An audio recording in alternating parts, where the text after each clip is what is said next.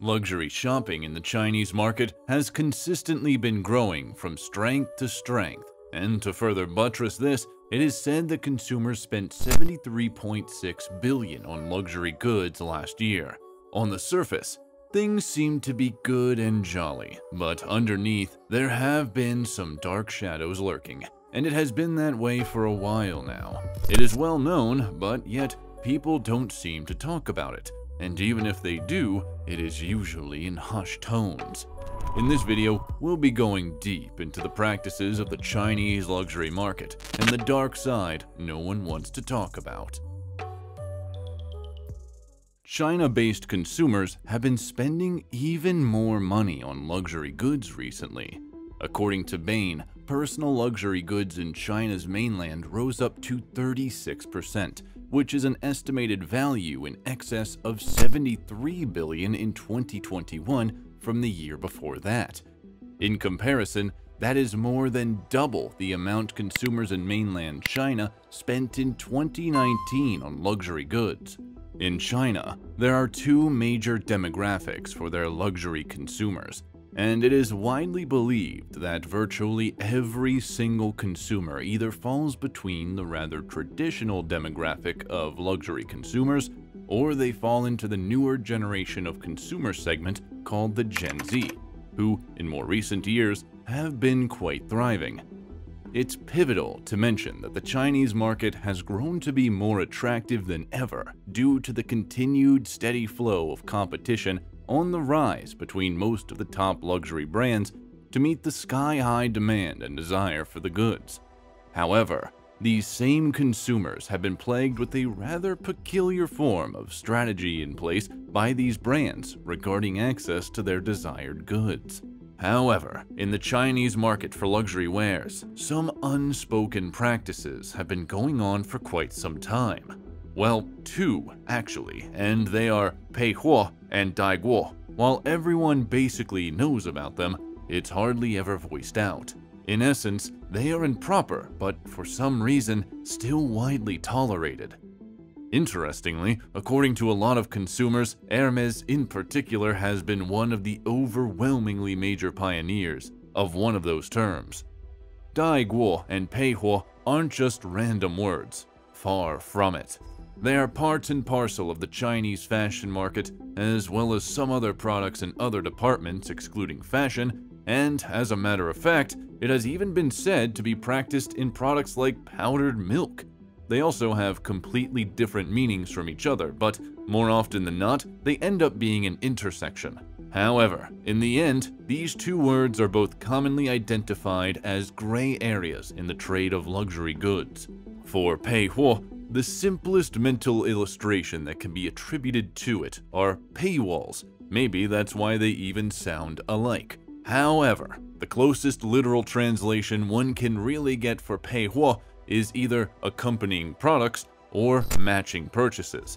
In reality, what this means is that it is an unwritten and basically even an unconfirmed practice or strategy that some luxury companies impose on their customers to make purchases of a particular series or similar products, or even complementary ones to then enable them access in making purchases of their desired goods.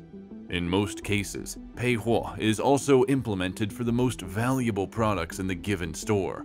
Here's an example. If a certain random customer wants to buy a bag from Hermes, a salesperson would then suggest it would be much better for him to get a product from the brand before that in order to build a sort of rapport to be among the consumers that would be given access to the particular bag, especially if it is termed to be really valuable or sought after. Outside China, the ratio for spending is said to be 1-to-1. In essence, if that desired bag would cost $20,000, for example, the customer in question would have to buy other products worth $20,000 before getting his. A Shanghai writer called Ashley Lin made a statement about this. She claimed that the ratio in China is actually way higher, and if you think that's shocking enough, that's not even the end. She also said that the ratio can be up to double that. To put that into perspective, In Beijing, that same customer would have to spend $40,000 on other products like bracelets, shoes, and clothes, maybe even a bag as well, just to be able to get his or her hands on the product of their desires. Hermes may be the leading brand that uses this practice, but they aren't the only one. Other brands like Rolex, Chanel, and even Celine have been claimed to use peihua as well, but however, none of them have ever confirmed its existence all the same. Hermes, though, only stated that the sale of the bag is at the discretion of the boutique team. However, this hasn't stopped all Chinese luxury social channels from talking about it, and why shouldn't they? After all, this secretive practice is essentially becoming too unreasonable for the customer's pocket. It has aroused multiple levels of resentment and even protests, some really notable ones that generated a lot of traction, talk, and gossip from the media. But that is exactly where daiguo comes in. Basically, for customers, if peihua is deemed to be unfair or too expensive, they get faced with only two options. They either go second-hand or practice daiguo.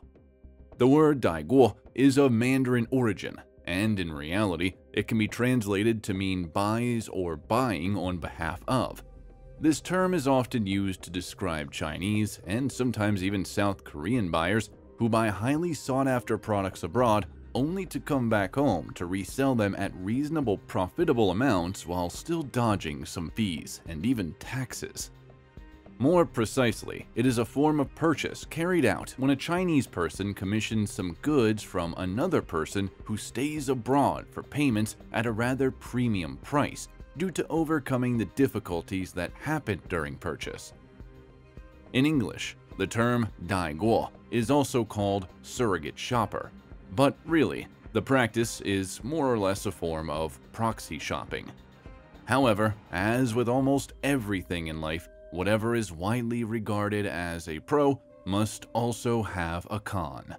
No matter how well hidden it is beneath the surface, and in the case of daiguo, it essentially has one con, which is the fact that daiguo can be used as an instrument or a channeling means for the distribution of fake products and faulty goods that may not have met the required standards for public or general uses. How did this practice even become so popular?